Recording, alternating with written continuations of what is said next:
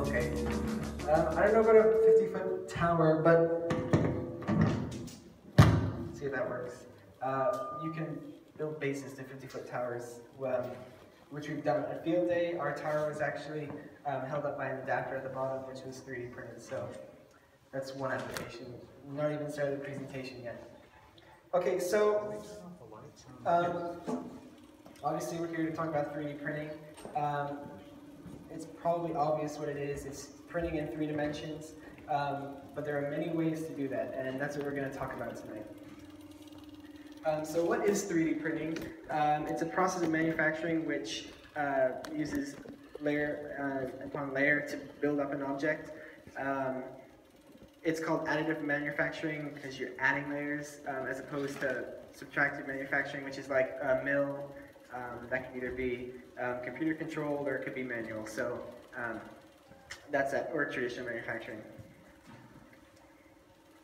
A little bit of history about 3D printing is it's actually been around for a little bit. So it's been around in the 80s, and it started off as sort of like a professional machine, like for large corporations who are doing aerospace, or they're doing auto manufacturers to manufacture their parts.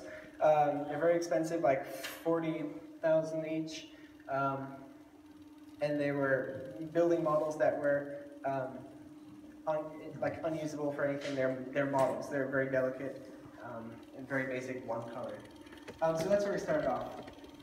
Eventually in the 90s, you start coming out with things that are printing out plastic, and you're seeing new materials, and that's sort of where it's coming into its prime, where MIT starts researching it, so the universities are grabbing it, and you can actually start producing parts that can be actually used. You're not making powdered models anymore, you're actually using plastic, so you can actually start making tools that you can actually use. Fast forward to the early 2000s, this is where you start, the technology is growing in like the research and development area. People are starting to talk about using biological agents. We'll talk a little bit about that later, but sort of there, they did experimental kidneys, not full kidneys. If you know about like biochips, where you're creating mini models, and they started printing out patterns on that. 2008, 2009, you're starting to come into the sort of, for the hobbyist, people are producing really cheap models, printers that can print themselves. That's what the RepRap project is called. It's something replication. So rapid replication, you can build parts for a machine on a 3D printer. If you came up and looked at this earlier, everything blue on this machine is 3D printed. So the idea is you can actually cheaply produce another machine that can replicate parts. And that was a sort of a university project that exploded into cheap 3D printing, and that's why we have this technology now available to us, and not just the corporations. And now the past few years is where people have actually started using it for real-world applications. 3D printed planes, 3D printed cars, 3D printed jaws, prosthetics. I have some pictures there which are really cool. And in 2014, SpaceX flew the first 3D printed engine. So that rocket that we've been seeing landing, actually using 3D printed rocket engines. And I sort of put some pictures here. It's used with like a titanium powder alloy, and it's shot at with lasers, and that's actually what builds up this model. And the great thing about this is SpaceX can do all of this in-home, like in their own manufacturing. They can do it quickly, they can do it cheaply. They don't have to send their plans to a lab. It's not instantaneous in their day, but its development is down to like months. I can't tell you for sure, but it's a lot shorter than sending your plans to the mill, getting it changed, sending it back. You're seeing faster development. And this is really cool. This is the engine that they have on their side of their Dragon capsule, with one of the engines that lifted away from the launch pad, actually in the capsule. This is another nozzle, sort of what's inside, and this is to prove that it actually works. And I sort of was mentioning the different types of printers like lasers and plastic. So we'll run through that really quickly. The first type is your fused material, or we just call it extrusion, and that's where you're squirting out some sort of material that's hot and it cools down and fuses into a solid model. That's what this kind of printer is. These are the cheap ones. These are the ones that anyone can use because basically, this is what I tell people who have no idea what it is. It's a glue gun that's moving around. So if you get really close to it, that gold part over there is just a heated piece of metal with some tape around it, and that's all it is. That motor, that gear you see spinning, is forcing that plastic into the nozzle, which is coming out a little bit. The hole is really small. It's 0.35 millimeters. Some printers have a lot smaller than that. That's how you get higher resolution. But this is what that is. And 80% of all the printers on the market for sort of hobbyists, this is the type you're going to see. And that's sort of up close. You can see it's built up by layers in plastic, but we have one here, so this was cool. The next type, that's the other 20% I'm going to say, is for hobbyists. It's called a resin printer. Scientific name is photopolymerization. A laser shoots a photoactivated material which hardens it together, and that image sort of shows it. There's a plate underneath all this gunk. I don't know what it's made of, but a laser shot at it and it hardens. So it builds up these models inside the plastic. And the cool thing about this is the resolution.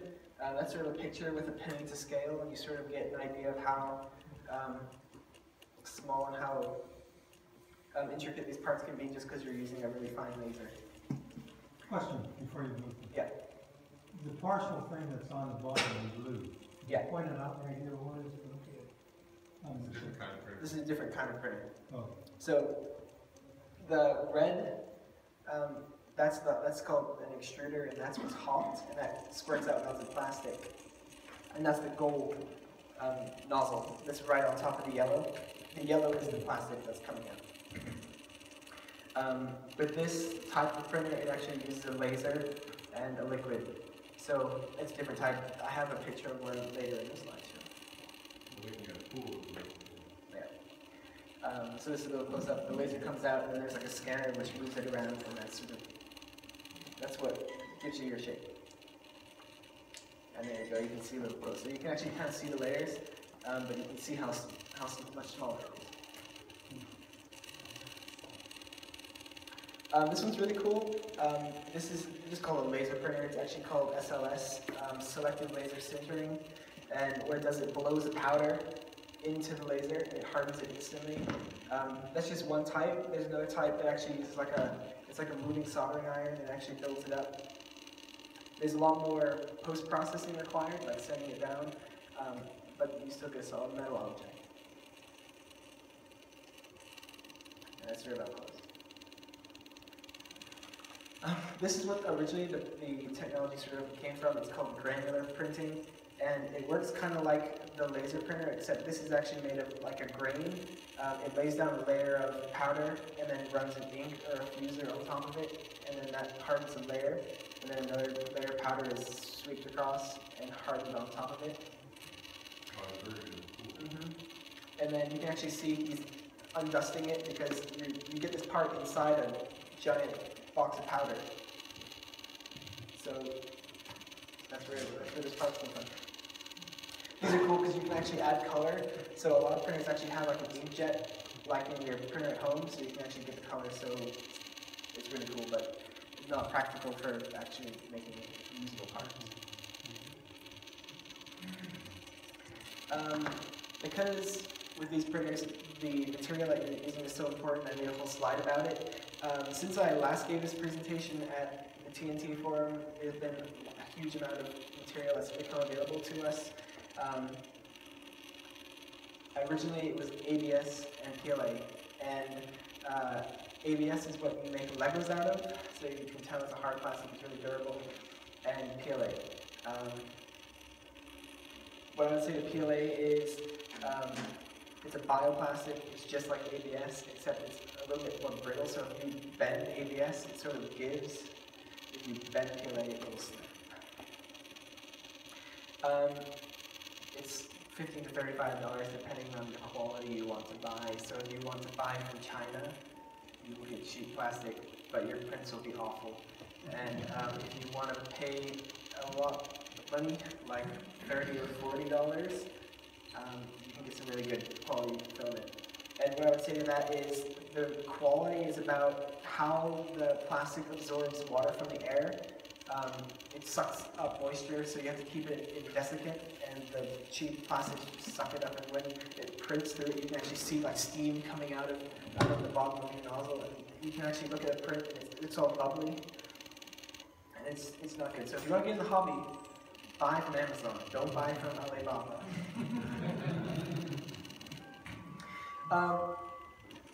Some cool stuff that's come out, I added this, is conductive filament, carbon fiber, Kevlar filament. These are all just people experimenting and creating some really cool stuff. There's people who have wood and stone filaments, and really all that is basically really fine wood chips in it's basically stuck in PLA. And I wouldn't try that because obviously you get gunk in your nozzle and you can clog it. But if you buy really high quality stuff, you can actually get parts that feel like they're made of clay or that feel like they're made of wood. And some printers actually, or the companies sell you a little bit of software that you can install into your slicer, which is what develops your model, and it will actually change the temperature of your nozzle as it prints, and you can actually get wood grain colors in it. Because the wood will burn as it goes through the nozzle. And this is really cool. At the bottom here, this is just your normal stuff, and you can see I have one on the top of my printer. But this is actually steel filament, and what it is just little bits of stainless steel in PLA, and you can actually shine it down, and it makes it look like it's made of that. And of course, you have glow in the dark and fluorescent stuff. So I talked about this a little bit earlier.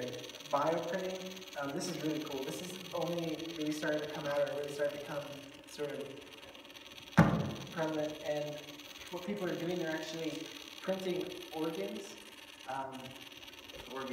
Mostly blood vessels right now. You can actually, there are people starting to get 3D printed blood vessels.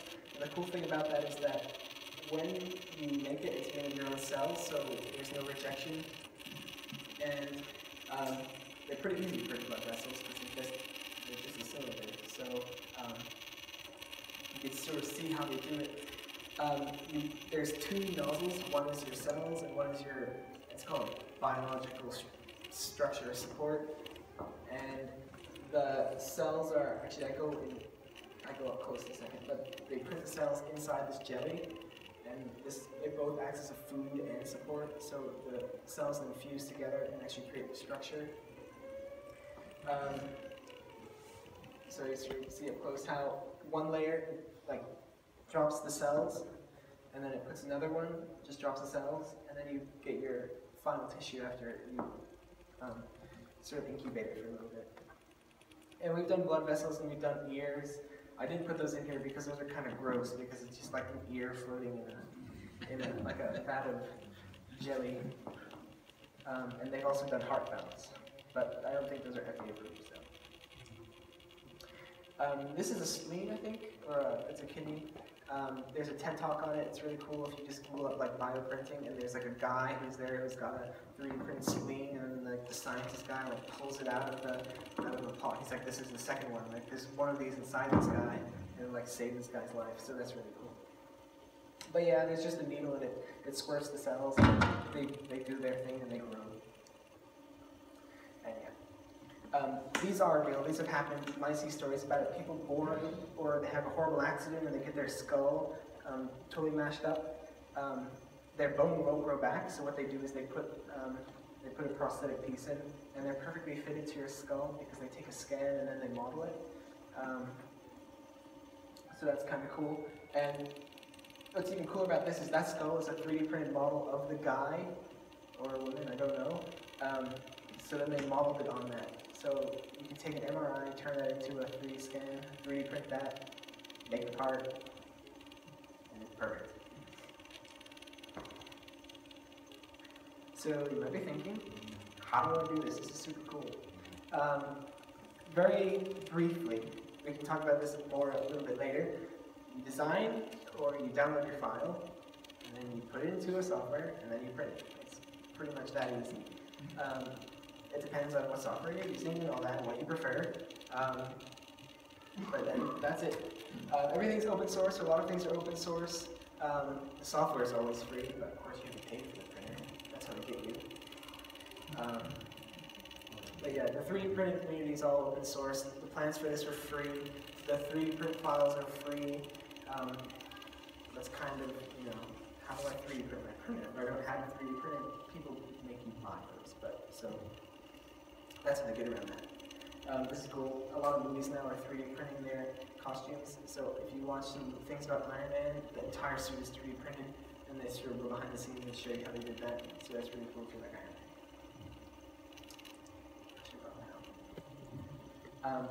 This is one of those resin printers I was talking about. So they look a little different. If your printer has an orange or red case around it, it's probably a resin printer just because of the laser and they don't let it shoot up into your eyes. That's the giveaway. And you can see how they're working on something. If you have experience doing AutoCAD, that's great. I put on there, does your software export in STLs? You can use any software you like as long as it exports in STL because that's the 3D print file. It's made of triangles, and that's just what all of the softwares, the slicing softwares look at. So when you download a file, it will be in STL. Some things that I like using are Autodesk, AutoCAD, Fusion 360. This just came out, like the update. So maybe everyone here can make an educational account, go back to community college, and get it for free. I would recommend doing that for all Autodesk products. They're super good, and they all export in STLs, and they're really easy to use. Only the first step to the issue is free. 3 years, so you get a 3-year license. Can high school students get that? You can just say you're in college or something. Well, I've got multiple children. I might be able to make them worth something. Yeah. You just have to be a student. Yeah, you can be a student teaching yourself how to use Autodesk. So that's what I think. The catch is you can't use it for commercial purposes. But if you're just doing it for hobby, no problem. Google SketchUp is free, but it's user hostile, and you have to download a ton of things to make it actually export STL. So I put it on there because it's free, and you can do it. It's just awful. And OpenSCAD is really cool too. It's for programmers. It's actually a CAD program based off of command line, so you can say like square, rectangle box, and you do your coordinates. That's really cool. Yep. Yeah, just to let you know on that list. You guys were a couple years ago, I gave a talk on computer aided homebrewing. There's a program I use called Libre, also in Geomagic. I have a version of that. The low-end version will do STL. It goes from, I would guess, somewhere around between $100 and $200. I'm going to check to be sure on that. That's the other one. Yeah, that's pretty cool. If you have Windows, Microsoft 3D Builder comes native with it. It's the new Windows 10 update. I don't like it very much, but it works really well, and it's designed for 3D printing. So if you have no idea how to use a CAD software, then use that one. Of course, there are many other. You said it comes with Windows 10? Yeah, it comes with Windows. If you like it, search it up. I'll come in. And I'll put just to name a few because you can use anything as long as you have the STL. So whatever floats your boat. If you want to buy one, I put a few 3D printing companies out there. MakerBot is no longer on this list because they are not so great. I don't work for any of these companies too bad. But these are the really cool ones, and I know these ones. And they're more open source. Most of them have really high quality printers. Errol 3D, Formlabs is the resin one, that little orange one that I just showed you. FlashForge, Lulzbot, MakerGear. You don't have to remember those, but I just know that these ones are really good ones. Some of these new ones, this actually, this is a really good time because CES is happening right now. And every single day, there's something new about 3D printing coming out because like the star of CES right now is 3D printing. So give it a few weeks. There might be some new companies on this list.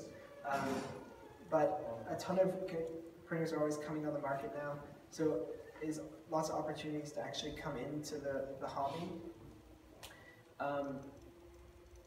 Just if you want to talk to me about it, you can email me and I will gladly assist you in buying one. And I kind of put this on here as a joke. It's like the replicator from Star Trek. So this is like part 1 is over. So any questions? Yeah. You can talk about Double Labs? What? Double Labs? Yeah, later. No questions. Yeah. Give us a price range of these printers. Okay, that's actually a really good question. I can tell you that they're either from $300 to $5,000 that you pay for quality.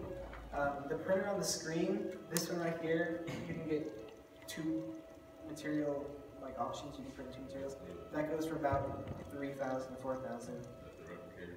No, that's an Airwolf UHD or something like that, or an Axiom. This is about $700. So your average printer is going to be between $700 and $2,000, give or take. Your roll of ABS is anywhere from, I would say, about $30. Yeah. Yeah, because I was actually shopping myself. Lowell's Bot, I was looking at Lowell's Bot Mini.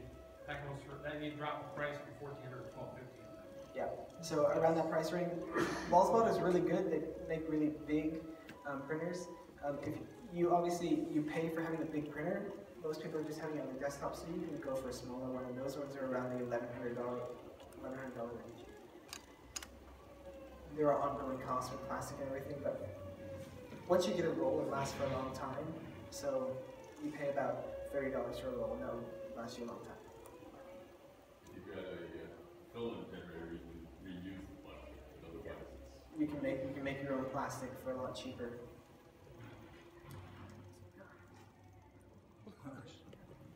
Okay. So how do you print something? I kind of already talked about this, but I want to sort of go into more detail on how you might start going about this. So if you want to 3D print something, the first thing is to like identify what you want to print. So if you, I'm going to use this as an example.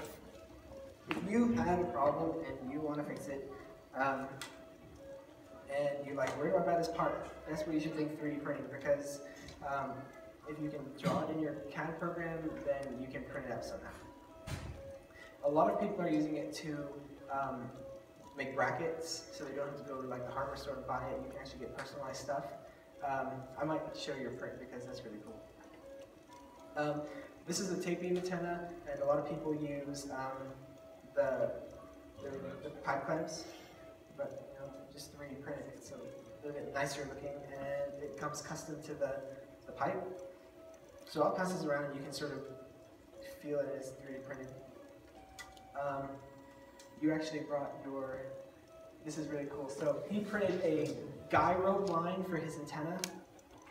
I don't know if you like want to pass it around, or I can just hold it up if you're comfortable with that. But he showed it to me. You slide it on the top of your antenna and you hook your ropes to it. And that's just one of the things. You can't buy that, or you can buy it and pay a lot of money for it.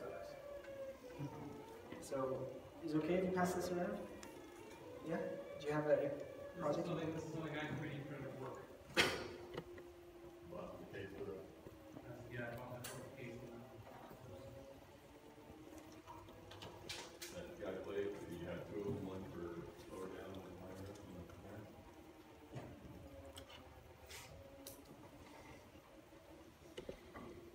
Okay. The next thing is to either draw or download it. We talked about modeling softwares, but I didn't talk about Thingiverse. And Thingiverse is a giant online database of 3D printed things. So if you think of something, go to Thingiverse first, and then see if it's on there. If it's not, then you can design it yourself. 9 out of 10 times, your thing will be there. Parts for your 3D printer will be on there. everything up here was on Thingiverse, with the exception of the wing. So the drone plans are for free on the internet. The code hook, the skull, and all that stuff is all free.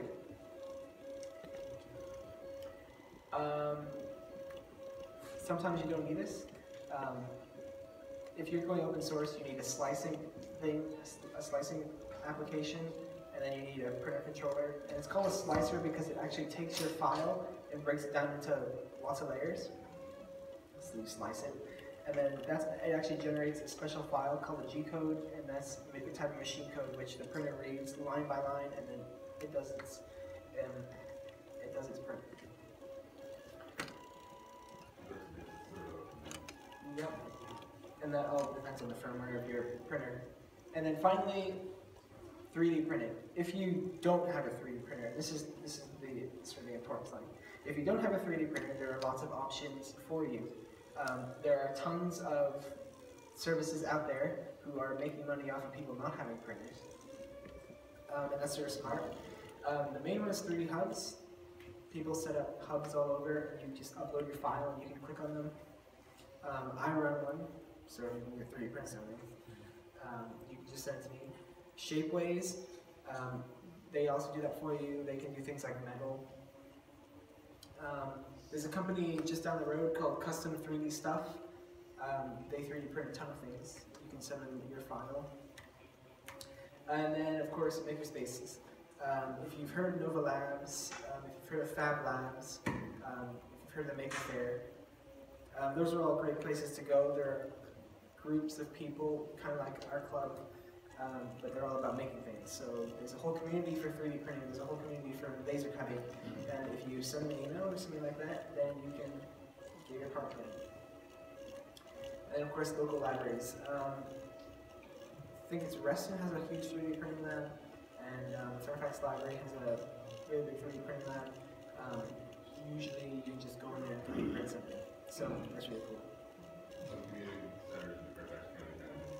Community centers. Just do a quick Google search of like local 3D printers, and that's it. And then I sort of put a slide here because it's CES. There's a lot of exciting things coming out. So I put a little slide here about sort of where is 3D printing going, and we'll see if the audio works. But this is really cool, and this is sort of something that we're going to see coming up in the future. And then once this video is over, you can come up, look at the printer, ask questions, and we have a bunch of different parts up here we can come and look at too. So let's see this. Designed to be upgraded with different materials as we release them in the future. Our printer print, similar to typical printing, is ready for change. What would you do if you could 3D print electronics? At Voxel 8, we're revolutionizing 3D printing by developing a full three-dimensional electronics printing platform. So if you take a look at a lot of what's been printed up until now, it really amounts to trinkets in 3D printers. And as we look to the future, that's where I think we're going to start creating things that only 3D printers could have made. The circuits of today are flat two-dimensional circuit boards that are embedded into three-dimensional cases. Now, this whole paradigm is going to change because we're enabling designers to create circuitry and physical objects at the same time using Voxel 8's 3D printing technology. Over the past decade, the Lewis Group has carried out thousands of experiments to create new materials for three-dimensional printing. I'm really excited to move this technology out of my lab into Voxel 8. With our Developers Kit printer, you will be able to integrate electronics into mechanical objects. You will be able to print devices like quadcopters and integrated electromechanical assemblies that typically have to be manufactured through multiple methods. Our conductive ink is specifically formulated for 3D printing, prints and dries at room temperature, has excellent electrical properties, and has excellent adhesion to other matrix materials. We want to make it simple for users to create 3D printed parts with embedded functionality. We've partnered with Autodesk to make an end-to-end pipeline to do just that. Wire enables users to bring in their CAD models, to place components, to route wires in 3D using the Autodesk Smart Platform. And that's really happening for the very first time. The software for this simply did not exist before.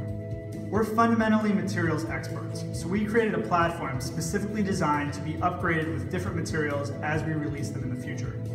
Our printer prints similar to typical 3D printers, layer by layer. To place a part, the printer stops, allows you to remove the bed, place the part inside of the material, and then replace the bed on the printer.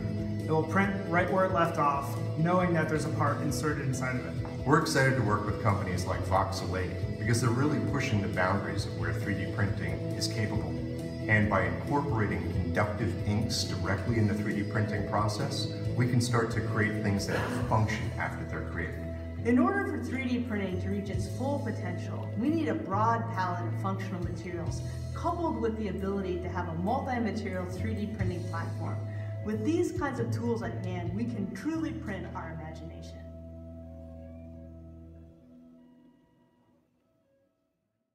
This is really cool. I think this goes for like $5,000. But it's really cool, and all this stuff is sort of coming out now, and it's kind of exciting to see what's going to be happening. So that sort of does it. Are there any questions?